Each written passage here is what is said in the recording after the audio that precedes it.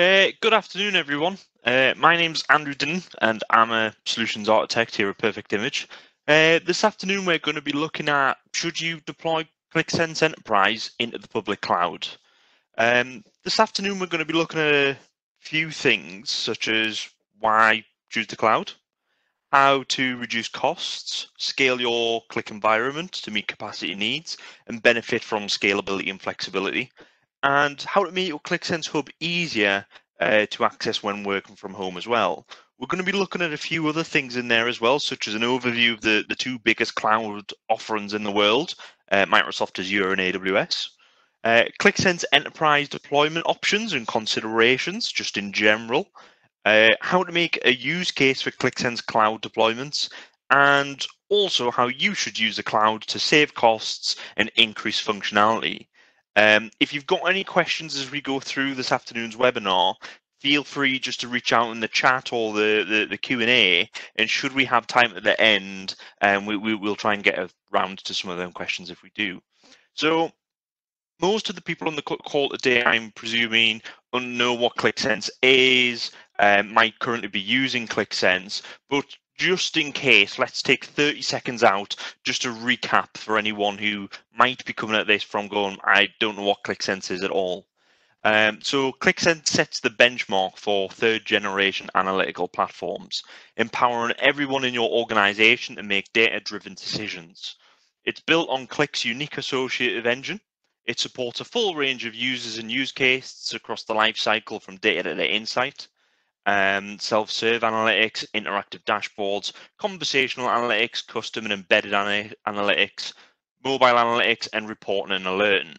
It augments and enhances human intuition with AI-powered insight suggestions, automation, and natural language interaction.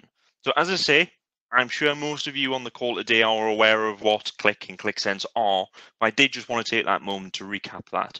And as we've already said, what we're going to be looking at this afternoon is, should we be putting this into the public cloud? So I suppose a good place to start in here is, let's just talk about what is public cloud a little bit. So the public cloud is defined as a computing service offered by third-party providers over the public internet, making them available to anyone who wants to use or purchase them. Public clouds can save companies from the expensive costs of having to purchase, manage, and maintain on-premise hardware and application infrastructure. The public cloud provider is held responsible for all of the management and maintenance of the system. Public clouds can also be deployed faster than on-premise infrastructure, and with an infinitely scalable platform. Every employee of a company can use the same application from any office or any branch using any device of their choice, as long as they can access the internet. While security concerns have been raised over the public cloud environments, when implemented correctly, the public cloud can be as secure as the most efficiently managed private cloud implementations, as long as the provider uses proper security methods. So, as I said, let's maybe just have a little look at two examples of public clouds. So two examples of public clouds would be Azure by Microsoft and Amazon Web Services, also known as AWS, which is hosted by Amazon. They both have a wide breadth of features ranging from analytics, big data solutions, IoT solutions, IoT streaming, mobile app development, and what we're interested in for today's webinar is compute resources. So this is virtual machines. This is where we can use a Windows operating system server and where we can install the Qlik software on there. So what we've seen over the last 12 months, and certainly most recently, we've seen a large movement of business intelligence moving to the cloud. And I think it's important to look at some of the drivers for this. So obviously some of the things we've got on screen there is around cost reduction. How do we actually reduce our cost, which obviously at the moment, which obviously we want to try and save every penny in our business as possible. We want to increase business agility. So actually we want to have the agility within our solutions to actually go from an office environment to a working from home office, a working from home environment overnight. We want to increase collaboration. We want to have scalable resources. So the minute we have large demand, again, we can account for that. we want to try and outsource some of that responsibility. So anything where we've got in-house tasks and jobs we've got to manage, if we can get rid of any of that responsibility, again, that is a great bonus within there as well. We want to increase levels of performance and we want to increase competitiveness. Let's remember everything we're trying to do here is to almost stay ahead of the curve. And again, I think the big thing we can round up here is actually we're just trying to provide a better level of flexibility for everything we're trying to do within our organizations today. So let's take a moment to maybe recap or maybe inform for some of you guys who you might not know, actually some of the different deployment options we've got with Qlik Sense Enterprise today. So as I said, most of the people on the call, and I say most of the people, this is certainly where we see a large client base at the moment, have Qlik Sense, they manage that software themselves, and they choose to deploy that on-premise, whether that's physical infrastructure or if you've got some virtualized infrastructure in there as well, we're still classing that as on-premise hardware as well. But what we do also have available is Qlik software as a service offering. Now we're not going to be talking about that today. This is not sort of the cloud version we're going down the route of. We are going to be focusing on that client managed side where we as the client look after it. Now we could deploy that in private cloud, whether that's private data centers from IT providers or actually data centers we as a business ourselves hold. But actually, as we've already mentioned, we are going to be looking down that public cloud route. And again, we've already mentioned the likes of AWS, Azure, Google Cloud Platform. What we're really going to be looking at is how do you deploy Qlik Sense Enterprise into these offerings, and actually what's the benefit of that. So again, as we maybe just wanted to recap on some of the deployment considerations there, again, why we're looking at the sort of the public cloud offering is, again, that's where we see most users sort of using the value add products within there. And really that's what we're going to be covering today. So let's have a look at some of the benefits of using public cloud. And we're going to go through each one of these in a little bit more detail. But we've got the likes of running hours, actually being able to choose when these servers operate and actually when they run. We've got the flexibility of scaling in there. So again, we've already said, how do we try and meet demand, and how do we try and actually easily scale for the future as we want to grow these Qlik estates and have more and more users within our organizations using Qlik. We can start to cluster things within there as well, actually have servers within clusters and break down one big server, which we see quite often, into more smallable, manageable servers within there. Again, we've got some other benefits on screen, which we'll certainly go through. But let's start off and have a look at the running hours premise. So I suppose before I dive into this in too much more detail, what I really want to try and get across with this webinar is these are just ideas. I'm certainly not sitting here today and telling everyone on the call they should go and implement all of these features, or that all of these features would actually work for your business. I suppose what I really just want to try and highlight is actually some of the things we see with clients and have quite conversations with quite frequently, and almost just highlight some of them features to say, maybe these are of interest, maybe these would benefit you. But as I say, anything here you're interested in today, feel free to reach out after the webinar, and we can obviously talk about how this would work in your use case and actually would it benefit your organization. But as we say, running hours. So what we've got here is we want to deploy a server, and actually we want to run this for 24 hours. So this would be from midnight to midnight, 7 days a week. And actually you'll see there, we've got 24 blue boxes, almost denoting that 24-hour duration of a single day. And let's just for pricing sakes, let's say this is a modest Qlik estate. We want to have a look at a Windows server with 8 cores and 32 gig of RAM. Now, for me, just to go and spin up a server in Azure today, that's going to cost me about £5,500 a year to run that server of that size for 24 hours, which is great. But actually, no one actually uses my Qlik server 24 hours of the day. People are sleeping. I'm a UK organization. I know my Qlik estate's only being used within the UK, so I don't have to worry about time zones. So maybe actually what I want to do is actually just run my Qlik estate for selected hours of the day. So actually, if we have a look at this, maybe I want to be quite conservative within here and say, right, well, actually, I only need to run this for 14 hours. I want to turn it on at 6 o'clock in the morning. I'm happy for it to be turned off at 8 o'clock at night. I know no one's really going to be using it during that time.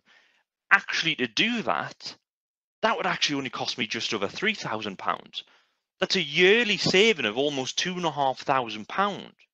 That's 42% of my original spend.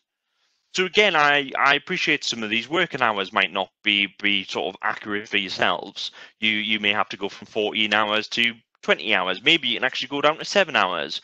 But again, it's just this idea of when this is not being in use, we can actually pause that and actually have a direct cost saving by not just leaving it running when no one's actually using this.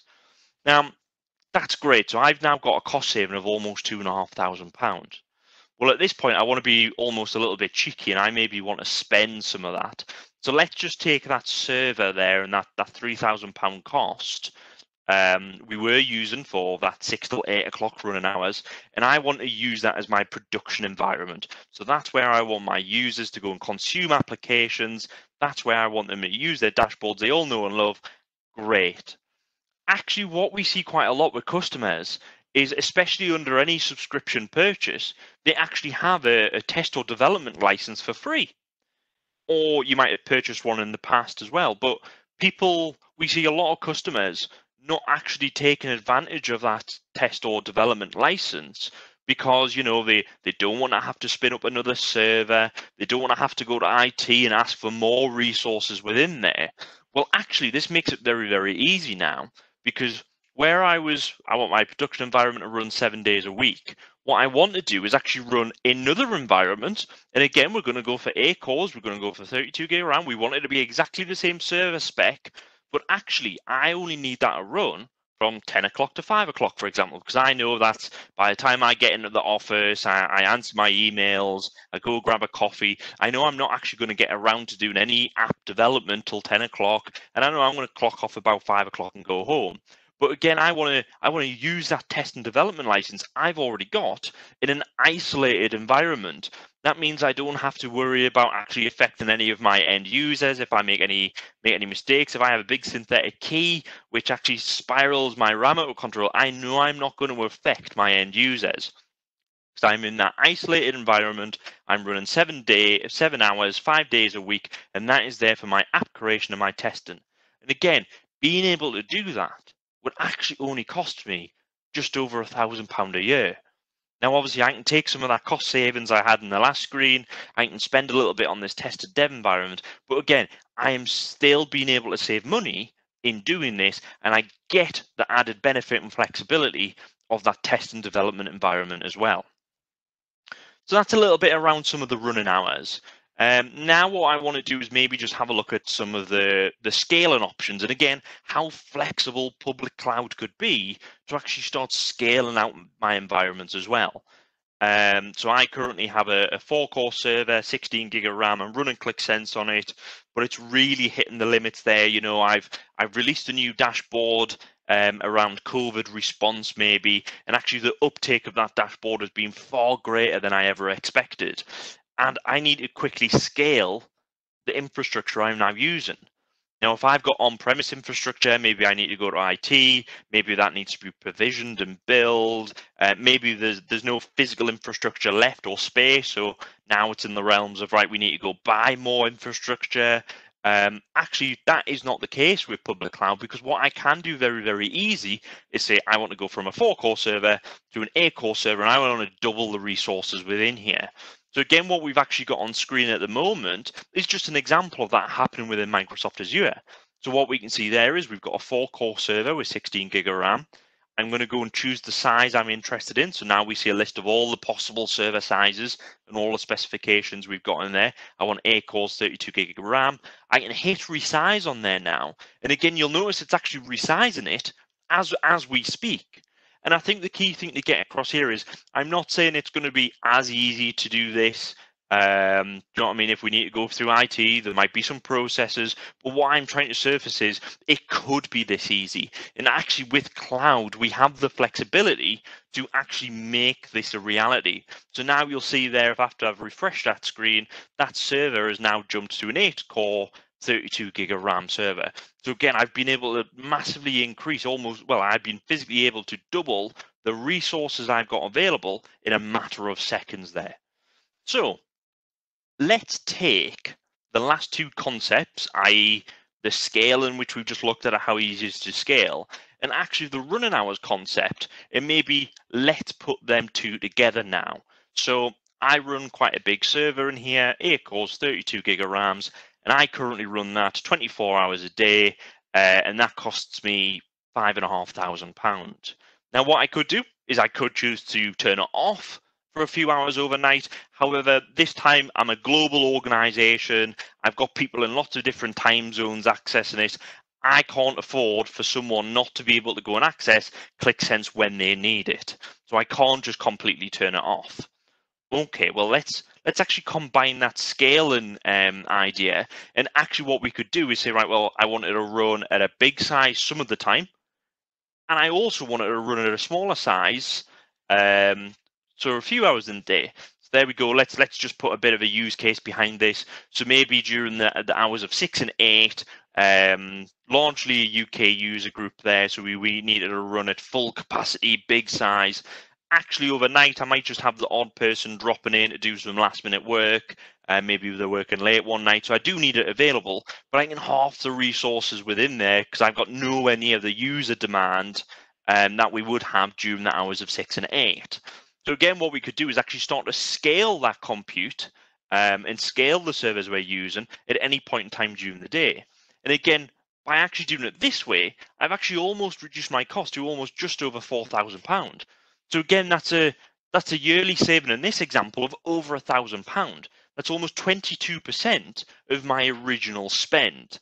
And again, these are just some ideas around some of the figures, some of the numbers. This is, as we've already said, this is really just to start surfacing some ideas where we can hopefully have a bit more of an in-depth conversation about at a later date.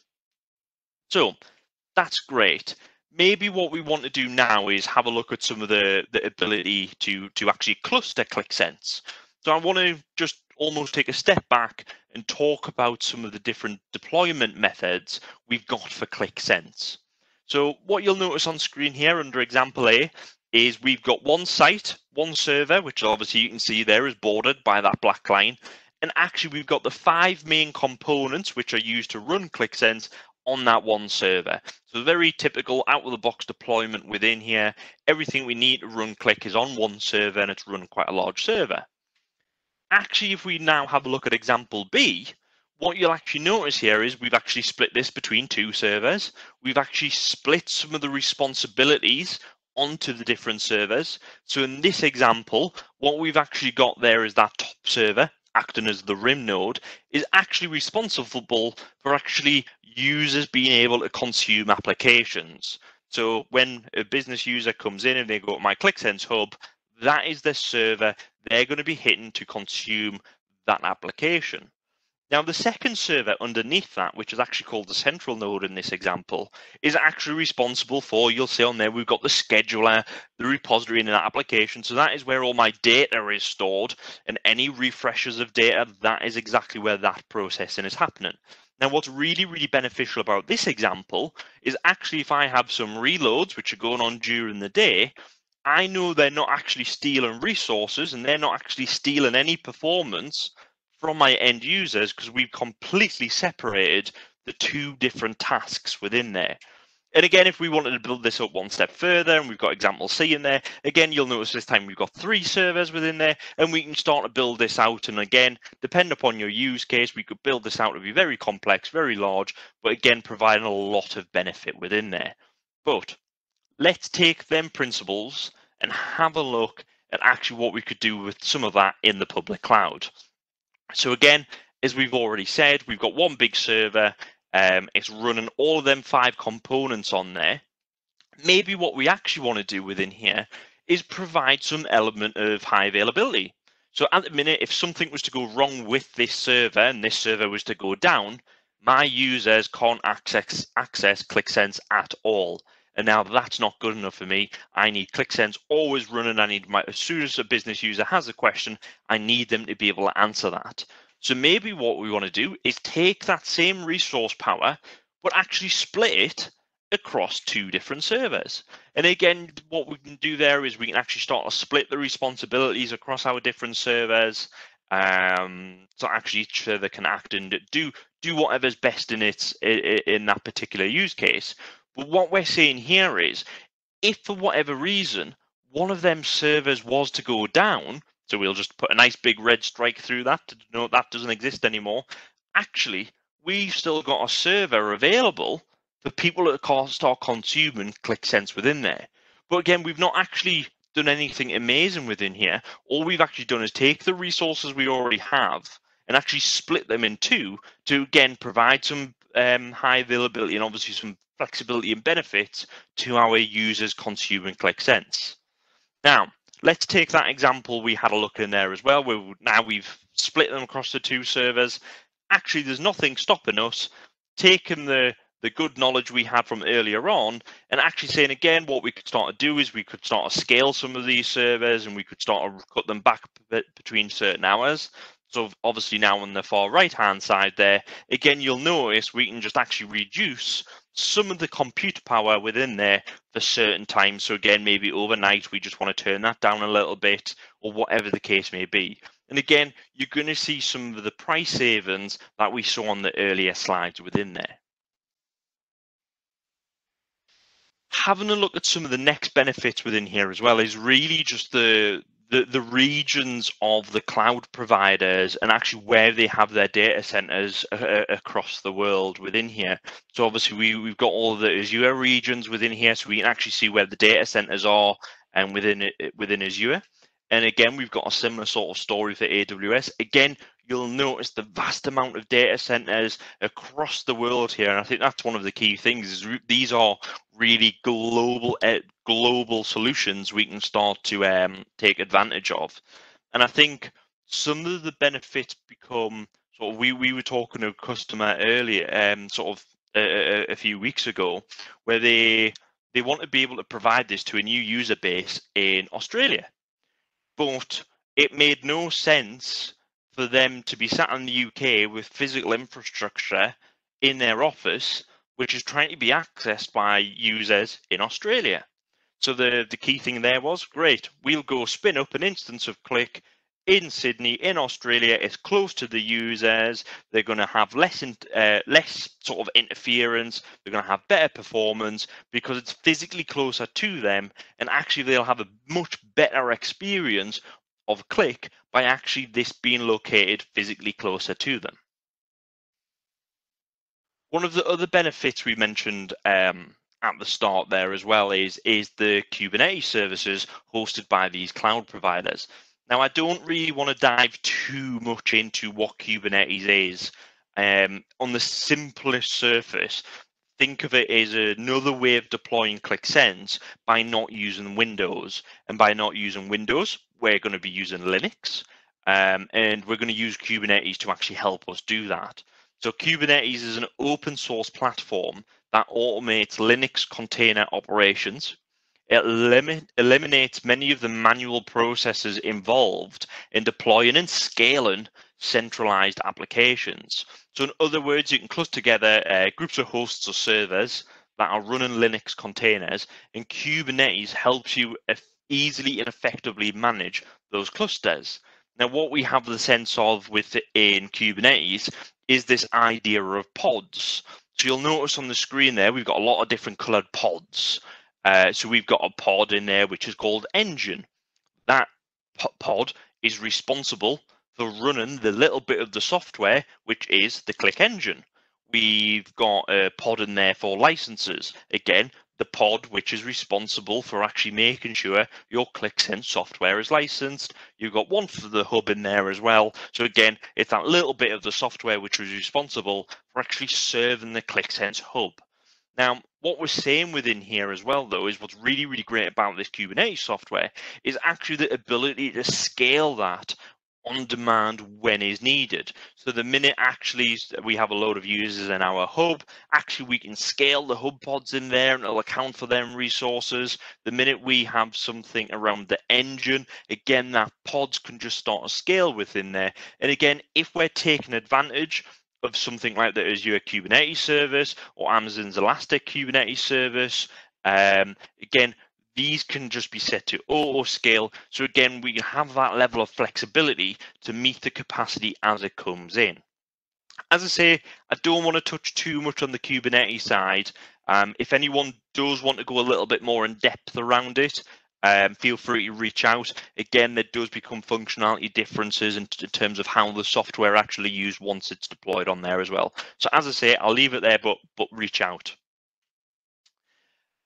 We mentioned earlier on as well, we wanted to try and reduce costs. And one of the ways to try and reduce costs in there was to almost try and give up some of the responsibility we needed to actually run infrastructure. So you'll notice on there, we've got on-premise infrastructure.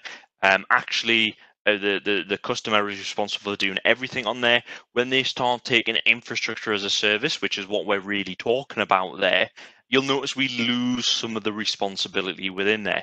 Again, if you want to consume it as a platform as a service or software as a service, we start to reduce the responsibilities within there as well. We've already mentioned security, and actually sometimes there are security concerns when we start talking about public clouds, but I think the key thing to note here is we don't need to have them concerns. The data is encrypted in these data centers, it's secure, and as long as it's all set up correctly, it can be just as secure, if not more secure, than physical on-premise infrastructure as well. I am conscious of time, so I am going to just skip over the next slide in sort of a little bit less detail than I was going to.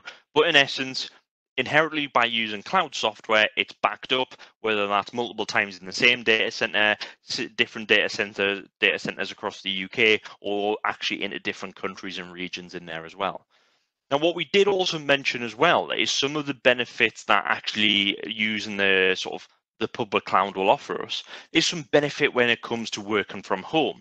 So that's using the likes of Azure Active Directory login. So for anyone using 365, we can start to actually use some of that. We can set up conditional access. So actually we can be really, really secure about actually when people come to log in, are they going to present with multi-factor authentication? Are they in a place where we would expect them to be? So we're not allowing someone across half the world to start logging in. We can start to geofence it down. And again, the Azure proxy will be better explained by an example. As we said, anyone using 365 can start a login to Qlik using that experience they're already used to. They can be presented with multi-factor authentication if that's set up.